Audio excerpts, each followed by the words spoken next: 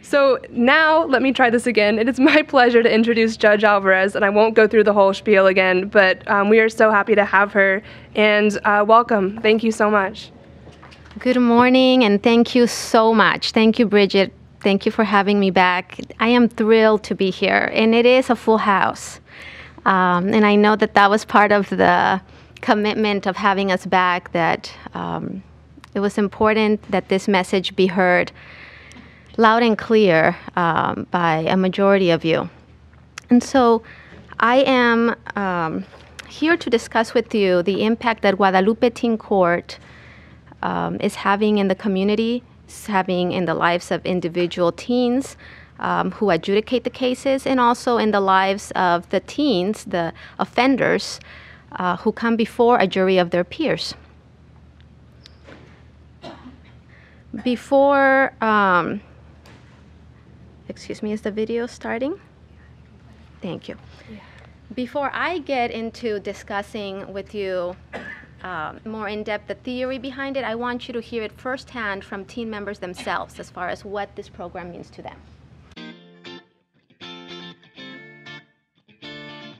There's a quote on my bedroom wall that states, "Be a voice, not an echo." And that's exactly what Teen Court does.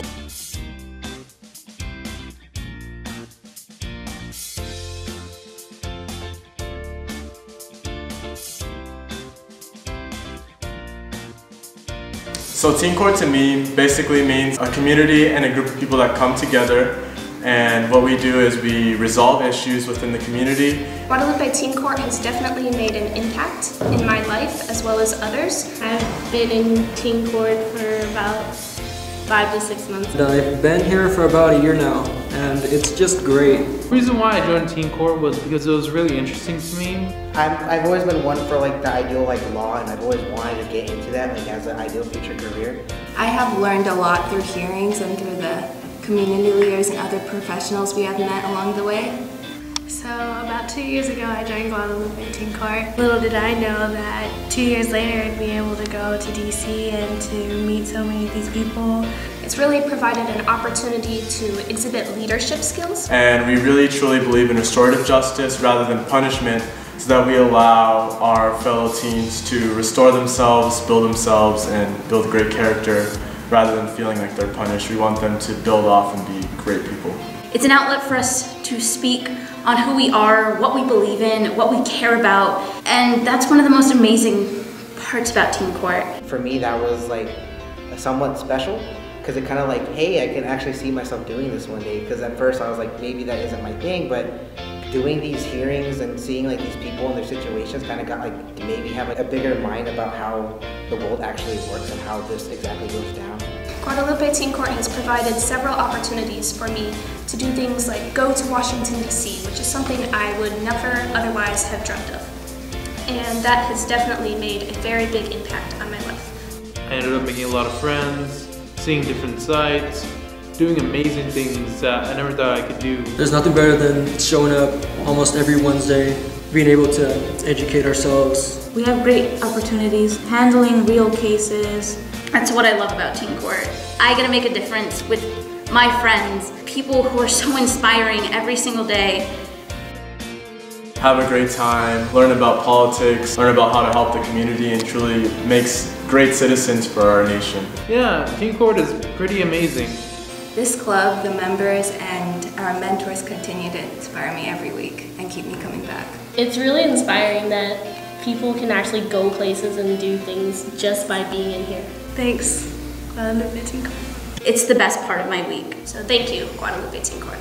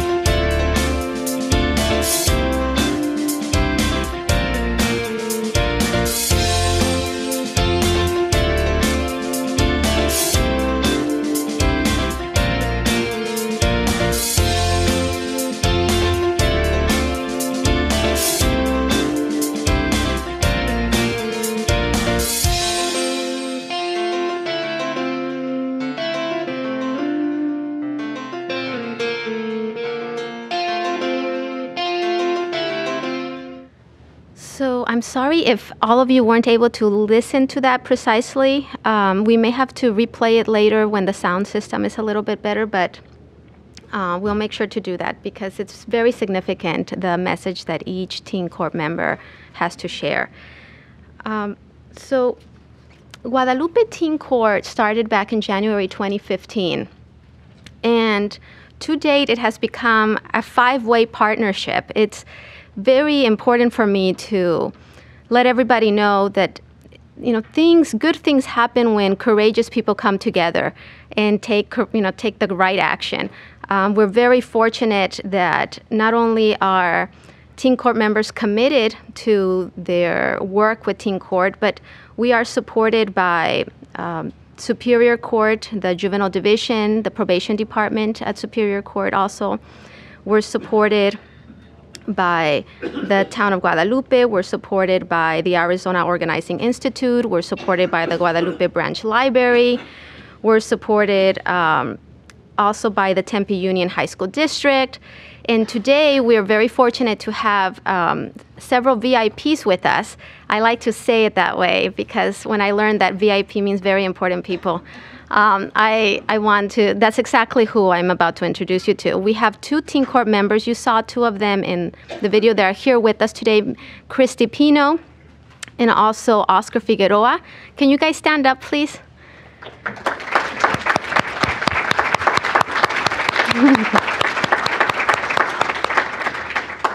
And we're also very fortunate to have Michelle Hirsch. Michelle is advisor and mentor to Teen Court. You also saw her in the video.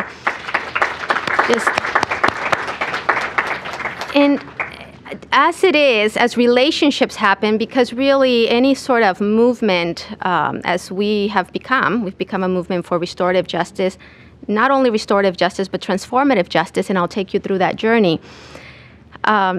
This relationship with Bridget actually started because Sue Ellen Allen, who's with us also today, she's the founder and CEO of her own nonprofit for reinventing reentry. She introduced me to Bridget. And then it took off from there. The conversations continue to alert the public about the huge potential there is in creative thinking to solve problems that we encounter in our criminal justice system. The main goal of Guadalupe Teen Court is to empower youth in the community to help change negative and delinquent behavior in their peers, to foster civic engagement, and to model the value of education. Teen Court members assign constructive consequences designed to help juvenile offenders make better choices in the future. You heard it told over and over, right? How much pride Teen Court members hold in their hearts in being able to be jurist, neutral and impartial, unbiased, as teenagers, and be able to listen to their peers who have committed an offense, curfew violations, shoplifting, some assault cases, if it's the first offense and they qualify for diversion. But when they are listening to one of their peers feel distraught about what happened, feel afraid about the consequences that may come after this action, the disappointment they feel from their parents, the disappointment they feel from society, from their schoolmates, they come to Guadalupe Teen Court and they face a jury of their peers that is completely concerned and committed to listening with the intention of restorative justice. And what that means is looking to the whole person, asking the relevant questions that can establish a foundation for moving forward. For example, one of my favorite cases to talk about is a young man coming before a jury of their peers where they are the foreperson, they are the judge. I teach them to be the judge, I teach them to be the bailiff, I teach them to be the victim's advocate, to be the attorney. It's basically like a classroom setting. That's a law school classroom setting. That's how I run it. The model, as you can see here, the difference between the youth-centered approach versus the traditional model. What we do at Guadalupe Teen Court is a youth-centered approach. A traditional model, as I just mentioned to you, is one where the young person feels ashamed, disappointed in themselves, disappointed in what the future may hold, and really ambivalent about what the future may hold. A youth-centered approach is the complete opposite. It actually involves allowing the adult, right? So for example, myself as a judge, I've been through trainings, I've been through conferences, I've been through, law school as an attorney, the whole process. I allow myself to be guided by the youth themselves. I allow myself to listen carefully to the impact they want to have, to what is relevant in their lives, so that the solutions that they come up with are respected, so that the ideas they have for how to better impact the lives of their peers can actually be relevant to the discussion, right? I encourage that. It's very important to look also at the youth-centered approach. If you notice, I think this picture is phenomenal because it really depicts what we're doing here. You see, even the child carrying the sword has a blindfold on, right? Youth are very equipped, if trained, to understand the concepts of justice. They are very equipped to understand what their implicit bias can be and their responsibility to check it at the door, to be able to listen carefully to the needs of their peer, who needs restorative justice. And so some of the consequences that they have decided are things like membership to the YMCA. If someone says they're lonely and they just shoplifted because they wanted a friend and they were peer pressured into it. They decide consequences of tutoring, giving tutoring to the teens because then there's more support for them. They ask the teens to draw pictures of what justice means, of what it means to be an honest citizen, if, say, the offense was shoplifting. They ask the parents to get involved. They're so really creative. The most creative one I have seen, and even the probation officers were so impressed, was one young person who had shoplifted, came before the court very distraught, very afraid, and expressed just how difficult high school was for him. The teens deliberated, because that's what they do, after they hear the story, and they ask questions and they listen to the family. And I'm in the corner guiding the process, making sure that they're going through the process of weighing mitigating factors and aggravating factors and coming to a consensus about what is right and fair for this individual. This is, of course, after coming to training Wednesday after Wednesday after Wednesday, week in and week out, to be prepared, to be equipped to actually deliver justice in the best way possible. They decided that they wanted the teen offender to join their court, to join their club. They said, he doesn't have any friends. Why doesn't he just join us and we will be his friends? Everyone, all the adults in the room were speechless, including myself. I had never thought of something like that. But it worked. It works. And of course, we're sensitive to the type of offense. We're sensitive to the safety of the community. We're sensitive to the needs of justice. But what we're doing here is transforming lives, not repeating the cycle that then routes our youth, into the criminal justice system. So we need to be courageous and creative in our efforts.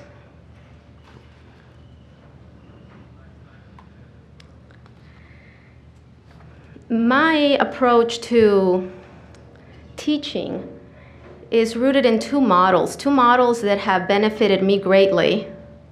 One is the Socratic method, and the second is the organizing model. I mean with complete sincerity that as I engage teen court members in the Socratic method. So for those of you who don't know what the Socratic method is, I learned it in law school. My entire education before law school had been learning how to memorize, learning how to regurgitate information, learning how to correctly answer in terms of someone else's perspective, in terms of someone else evaluating my correct answer, a lot of multiple choice tests. Even with my master's, I wrote a lot, but it was still evaluated through traditional lens, where I had to embody someone else's vision, someone else's way of thinking. Then I make it to law school. And law school is a completely different experience. Rather than having a professor lecture at us, they would ask us questions. Every single day, it was questions, never answers, never even a hint of what the correct answer may be, always questions. And it was incredibly frustrating for me because my brain had not developed that skill. I had the skills needed to get into law school, thankfully, but to succeed in law school, I needed a different way of thinking, a different way of processing information, and a different way of seeing the world, seeing my role in the world. And so the Socratic method goes back to Socrates. It is a way of seeing yourself, your role as an individual in the community that you serve, that you're a part of, and then that community within your society. At every level, discovering new answers, discovering new angles, discovering new potential. So for example, when I meet with teen court members, I never have answers. I always ask them questions. If we start with what are the 3 branches of government, that's where we start. And then, we elevate their critical thinking from there. And whenever they pause because they don't know or they're nervous, they're gonna tell me the wrong answer, I remind them, use your resources. I remind them, there is no wrong answer.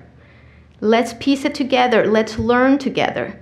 And so by taking them through this journey, I can see in all of them, it has been an amazing experience for me. I can see their confidence, their shyness and insecurity transform into confidence. Their hesitation transform into empowerment. And they continue to stay involved at that level, which is remarkable to me, that as teenagers, they would not shy away from being taught like law students. But they hang in there every Wednesday, eager to continue to trigger that activity in their minds, that causes them to think further about their own position in life, their own experience, and how that informs their way of thinking versus just looking to me for the answers. The other model that I use is the organizing model. And that's because a lot of times as adults, we're taught, I remember being taught to network. And I didn't understand, well, how does that work? What do you mean? The organizing model is my way of approaching the learning that Guadalupe Teen Court does from the angle that every person succeeds in a community. It is never, a person alone that pulls themselves up from their bootstraps, as the saying goes. It is always a matter of building community and having the courage to seek out those resources, to seek out that expertise in others. And so by training them in this way, they ask their parents for support, for example. You would be surprised how many teenagers feel uncomfortable asking their parents for support. But in order to attend activities, in order to engage in the program, I make sure that they know, we need you to communicate this to your parents. We need you to communicate this to your teachers. We need you to communicate this to your friends. And so the community keeps growing, and as it states here, we continue to celebrate each new addition to the community of restorative justice. In this way, we really take a superficial understanding of justice to a deeper level each time around. This process has been completely transformative. It is a transformative journey, a transformational journey, because what I instill in the youth it's quite simple. It's what I believe deep in my heart, is that we are continually evolving. There is no way that we can ever say we are done learning.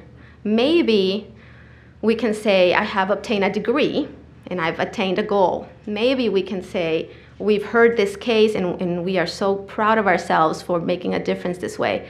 But what I'm really vested in is making sure that teen court members take away from the experience that they are power brokers in our society, that they themselves are the future, that we are relying on them to take these principles of restorative justice and help us reform the justice system that's not currently working.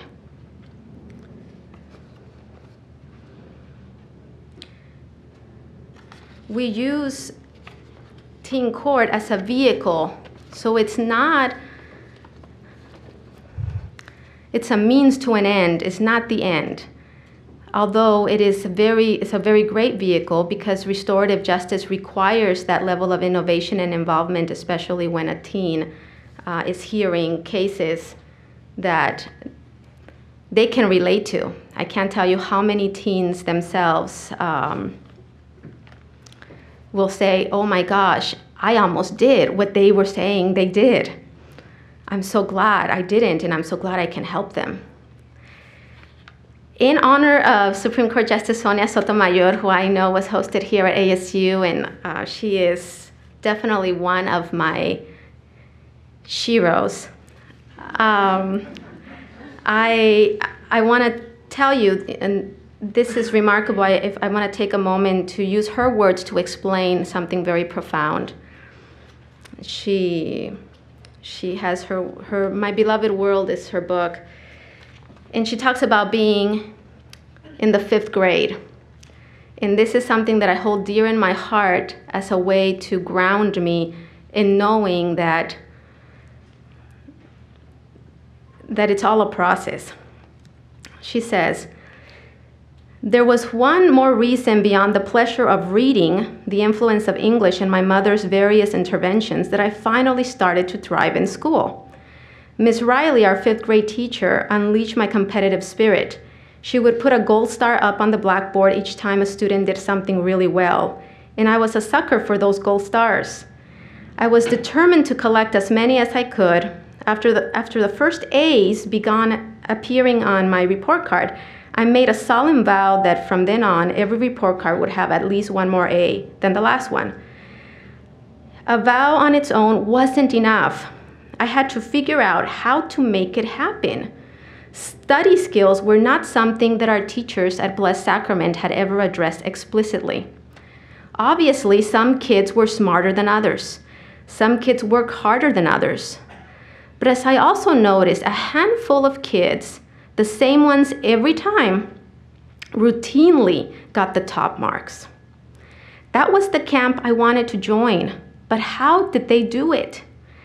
It was then, in Miss Riley's class, under the allure of those gold stars, that I did something very unusual for a child, though it seemed like common sense to me at the time. I decided to approach one of the smartest girls in the class and ask her how to study. Donna Ranella looked surprised, even flattered. In any case, she generously divulged her technique. How? While she was reading, she would underline important facts and took notes to condense information into smaller bits that were easier to remember. How? The night before a test, she would reread the relevant chapter. Obvious things once you've learned them. But at the time, deriving them on my own would have been like trying to invent the wheel. I'd like to believe that even schools in poor neighborhoods have made some progress in teaching basic study skills since I was in the 5th grade. But the more critical lesson I learned that day is still one that too many kids never figure out. Don't be shy about making a teacher of any willing party who knows what he or she is doing. In retrospect, I can see how important that pattern would become for me, how readily I've sought out mentors, asking guidance from professors or colleagues, and in every friendship, soaking up eagerly whatever that friend is willing to teach me. I decided to take this time to read this because I know I'm in a room full of teachers. Whether you are teaching to an audience or whether you are a mentor to someone you deeply care about, or whether you want to transform the criminal justice system, you will be teaching. And I take that snippet coming from Supreme Court Justice U.S. Supreme Court Justice Sotomayor to say even her in her excellence had to figure out, how do I figure it out? And she took risks. In the 5th grade, asking the smartest kid, right? How do you do it? Because you're consistently there. And it's not about intelligence. Sometimes it's not even about hard work. And that's what I am so dedicated to teach at Teen Court. It's how do you route all your effort to make the biggest impact in your lives and in the lives of the community. What that requires is investing in curiosity, making sure that a young person is surrounded by opportunities that they can ask questions about. It all goes back to how well do we ask questions. At least in my experience, that's what it boils down to. Even when questions can be hard, questions can be difficult, we face insecurities because we don't know the right fact, I have found that I cannot teach anybody anything, but I can make them think. And when they think, then they have the skills to move forward in life, pioneering new efforts and adding on to the efforts we have established. In restorative justice, choosing consequences requires them to, if you can embody this, I'm going to take you through a mini training. The role of a jurist is to be neutral and impartial, which means you do not take into effect how the person looks, their accent, what they're wearing. The training is you must look at the situation. Well, how do you look at a situation? You have to listen, right? Because surely the person in front of you, if you're not allowed to take any of those factors into consideration to be neutral and impartial, then how do you evaluate the situation? Well, Teen Court members have learned, as I've been trained, that Lady Justice is blindfolded for that reason. Because Lady Justice has the scales of justice where she weighs the facts as she knows them, as she listens to them, and she weighs the law. And so you match it up. Now, as adults, that may seem very easy, but when you have someone's life in front of you that you're directly impacting, the tensions grow high, the consequences can really be tough to deal with. Teen court members are constantly being trained to think in a way where they're not only listening intentionally, caring deeply, but also understanding that their decisions have the potential to have a great impact, positive impact in that person's life. So I just want to stress to you, the depth of what they're doing.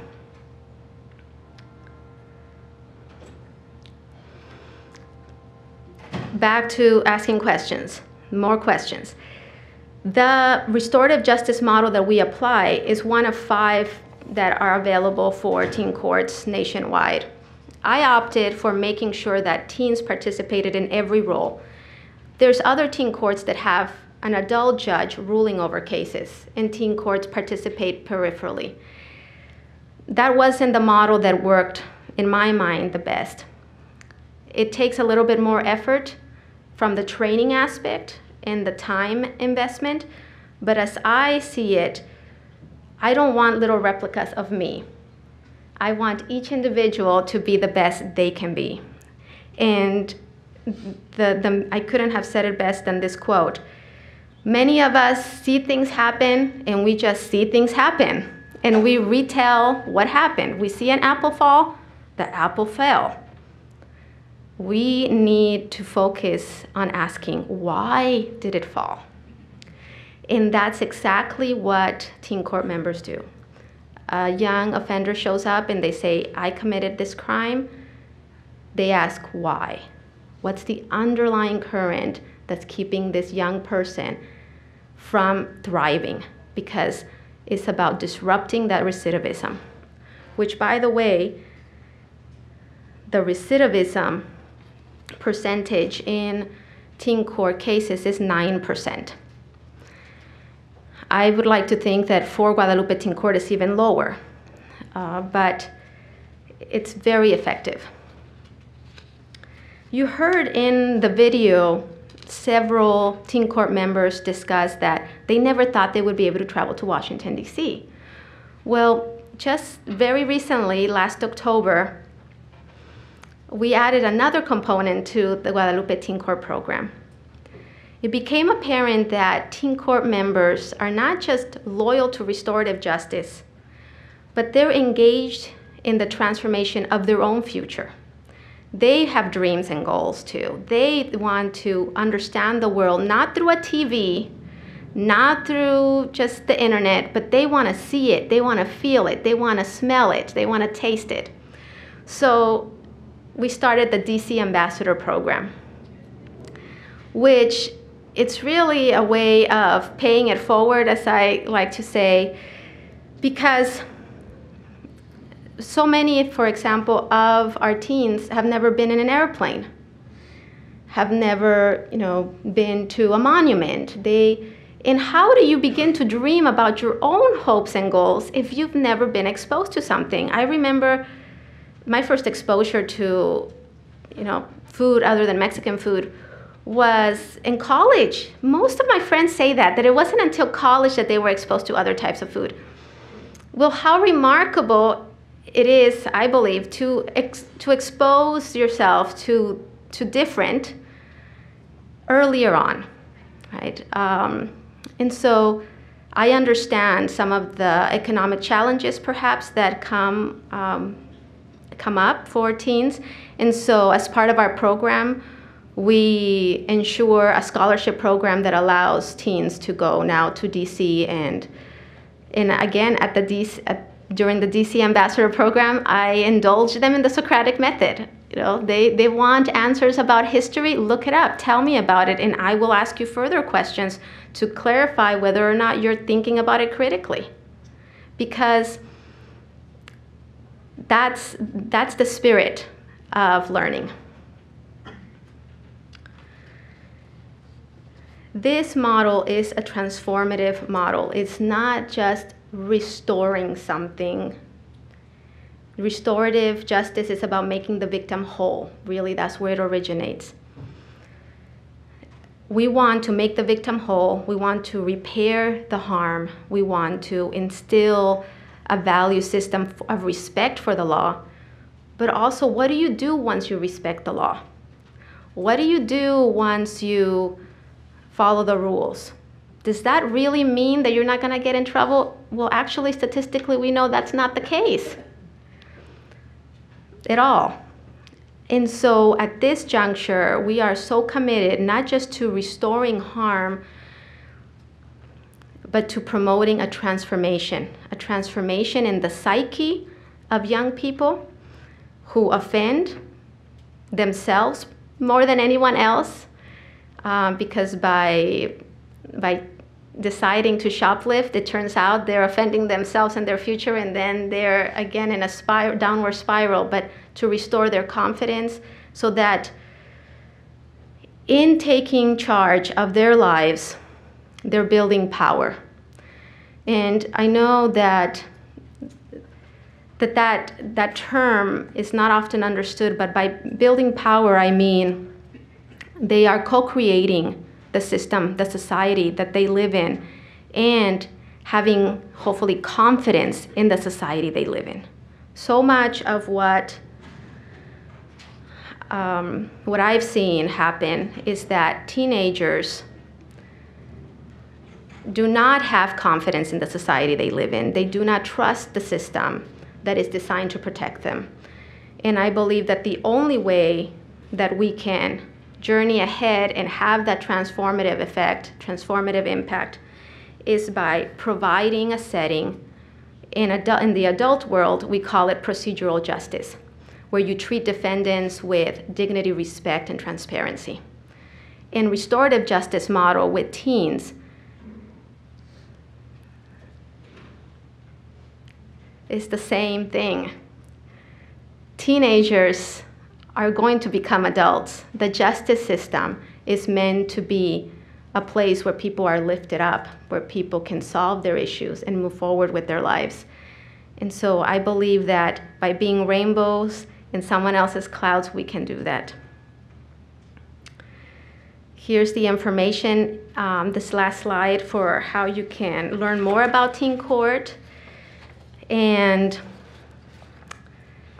are there any questions?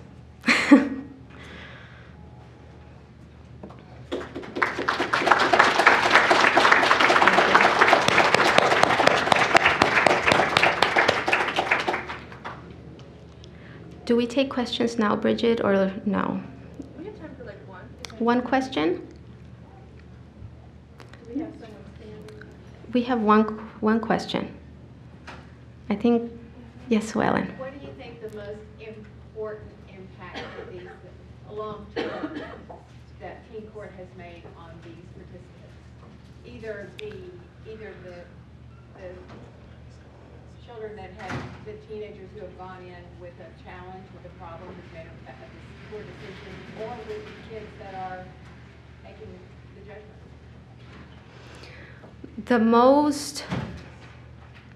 So I can tell you honestly that the full scope of the impact will not be measured until years down the road. And people do longitudinal studies tracking people's progress throughout their life to track that. But I can tell you that I know both the teen offenders that come before a jury of their peers and Teen Court members hearing the cases share the same type of sentiment in a consistent basis. And that's that by participating in a system that has control over their lives, that they know is a part of society, that they know someone who's been impacted by the criminal justice system, they know someone who's been incarcerated, a relative, a friend. By participating in it, by being active in it, they are less afraid of it. And then by being less afraid of it, they're more willing to speak out and have a relevant voice that can be heard about how it can improve. So teen offenders leave saying, thank you, I'm gonna do what I have to do, and I'm so glad I don't have a criminal record and I can go on and apply for a job. teens who hear the cases say, I'm so glad I'm here, that could have been me. I don't want to end up in prison because of something like this, and I'm so glad we're doing this so that others don't have a criminal record when they're 13, 14. We've heard cases as young as 9 years old. So it's really, the system is made up of people. People are the answer. People can be the problem and people can be the answer.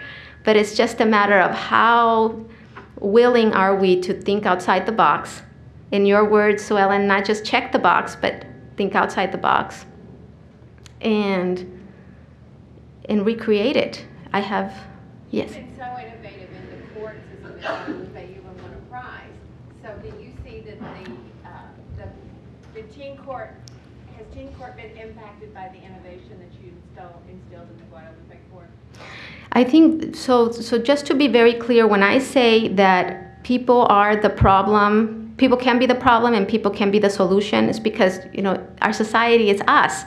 So absolutely, I take great pride and enjoy actually in knowing that whatever shapes me and molds me shapes those that I teach, shapes those that I coexist with. And so the same responsible way I teach teen court members that they are co-creators of their own existence as they also profoundly impact others.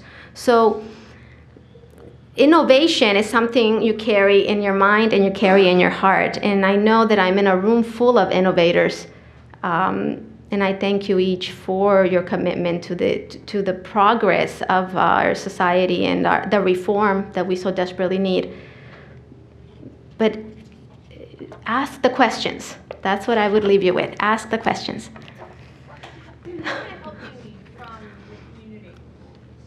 Oh, thank you so much. So absolutely, we are always needing guest speakers. We always need people to say, I am going to show up and I'm going to care about sharing another skill, sharing another profession, sharing another way of thinking, other questions.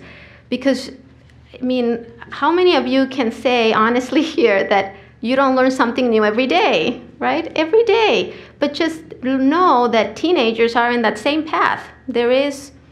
We shouldn't place them as separate from our adult learning experience. They are on their way to being adults themselves. And I'll tell you, I'll leave you with this. I am the product of people who helped me learn to think.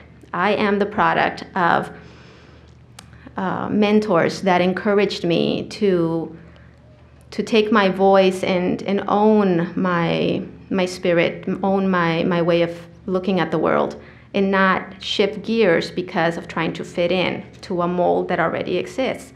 I think we're in a time when we can do that.